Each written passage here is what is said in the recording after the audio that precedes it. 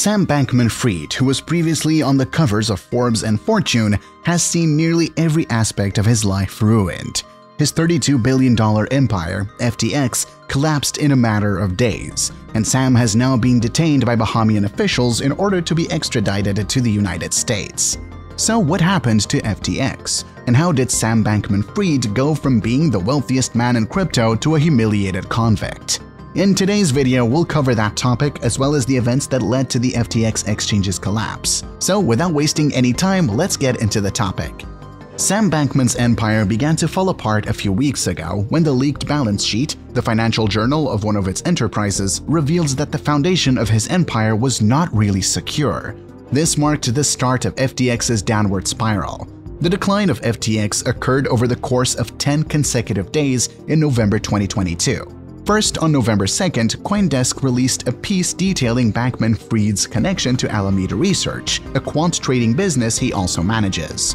The story claims that $5 billion has been invested in FTT, FTX's native token, by the Alameda Investment Foundation. As a result of this, many people in the cryptocurrency community became concerned about the hidden leverage and future viability of Bankman-style firms.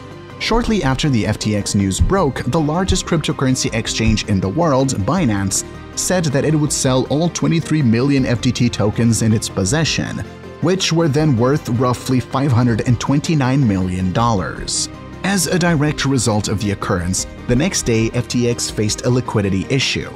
Bankman assured FTX investors that their money was secure, but in the days after the publication of the CoinDesk report, clients demanded withdrawals totaling $6 billion.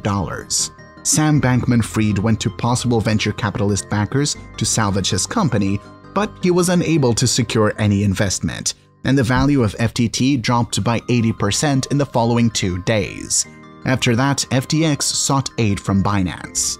Binance stated on November 8th that they had entered into a non-binding agreement to purchase FTX's worldwide business. However, the next day, Binance quickly backed out of the agreement. Binance stated that it was suspending the FTX agreement owing to concerns identified during corporate due diligence, including improper management of user assets. CZ has stated that Sam Bankman has mismanaged client funds to a great extent, and we can't believe the FTX data anymore. In reality, the actions of Bankman-Fried and FTX were directly opposed to the transparency and decentralization that are key to the ethos of cryptocurrencies. This is because decentralization is key to the crypto idea, and Bankman-Fried and FTX actively worked against it. There's many new claims that Sam Bankman-Fried unlawfully moved $10 billion from FTX to his own bankrupt hedge fund, Alameda Research. Bankman-Fried is also rumored to have personally given a significant amount of investor shares during the previous election cycle. It was also discovered that the enormous financial backing Bankman-Fried got into the 2020 election was the primary factor in their meteoric climb to popularity. Rumors have circulated that President Joe Biden was also going to support a Bankman-Fried-backed political action group in the next political cycle.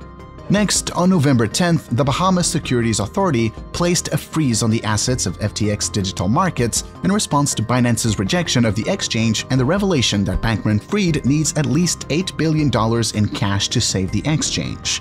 On the same day, the California Department of Financial Protection and Innovation released a statement saying that an investigation into FTX would begin. On November 11, 2022, FTX filed for bankruptcy due to an extraordinary rise in consumer withdrawals.